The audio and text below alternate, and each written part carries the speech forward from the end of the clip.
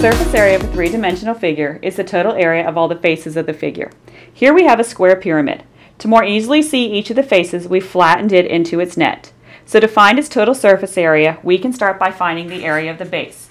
In this case, our base is a square. A square is a regular polygon telling us that all of its edges are the same length. So that means to find its area, we can simply do side squared, or 6 squared, since its edge is 6 centimeters long.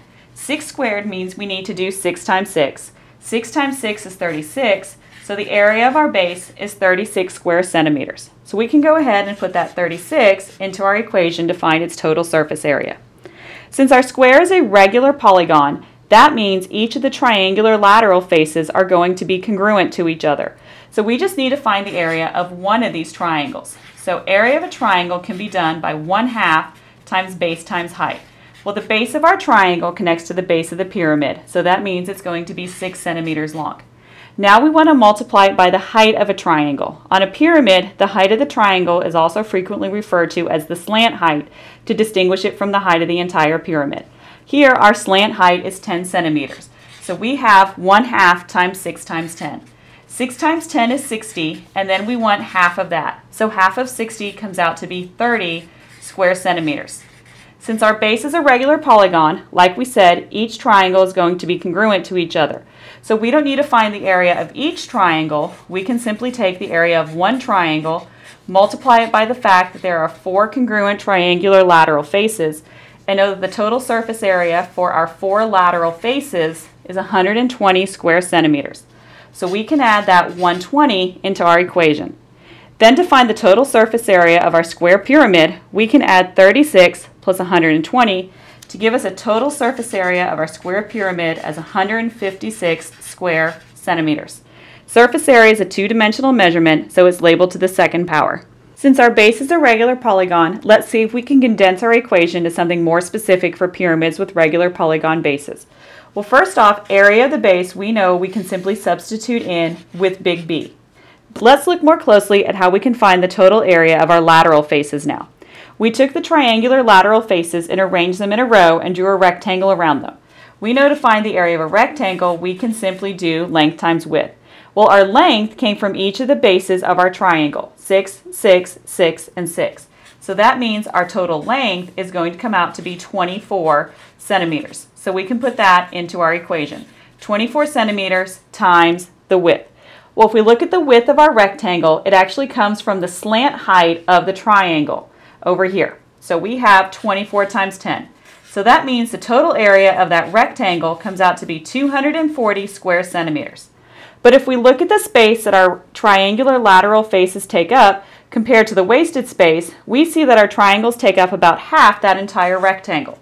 So that means we need half of 240 centimeters. Half of 240 centimeters comes out to be 120 square centimeters. That's the same as we got before, finding the area of one triangular lateral face and multiplying it times 4. Well, let's see how we can work this information into our equation. Well, like we said, the width comes from the slant height of our triangles. So we can abbreviate slant height by simply using an S. The length came from the bases of all of our triangles. Well, if we go back to our net, we can see that the bases of our triangle attach to the base of our pyramid. So we go all the way around the edges of the square. That means we're finding the perimeter of our base. So perimeter of our base, we can abbreviate with just a P for perimeter. So into our equation, we can put perimeter times slant height. But we also saw that those didn't take up the entire rectangle. We only needed half of that amount. So we can add the half into our equation too. So if we want to find the surface area of a pyramid with a regular polygon base, we can do area of the base plus 1/2 times the perimeter of the base times the slant height to find the total surface area. Let's see if we can take our equation, all the information we need about a regular hexagonal pyramid, and find its total surface area. Well, first off, we need to know the area of the base. Well, they go ahead and tell us that that's just 42. So we can substitute that into the equation. Now we need to worry about the total area of the lateral faces. So that's going to be 1/2 times the perimeter times the slant height. Well, since this is a regular hexagon, we know all of our edges are the same length, and they tell us that our edges are 4 centimeters. So that means 4 centimeters times 6 edges worth 4 centimeters each means our total perimeter comes out to be 24 centimeters. So we can put that 24 into our equation. Then we need to multiply that by the slant height. Well, notice we have height of the pyramid and slant height. So this is where we want to make sure we're using the correct amount. We want slant height, so it's the 8 centimeters that's going to be substituted into our equation. Now we can work through order of operations and go ahead and solve it. Multiplication comes first. So 1/2 times 24 gives me 12. Then my next multiplication, 12 times 8, gives me 96. So we have 42 plus 96 to find our total surface area.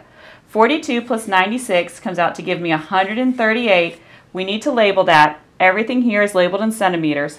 So that gives me a total surface area of 138 square centimeters.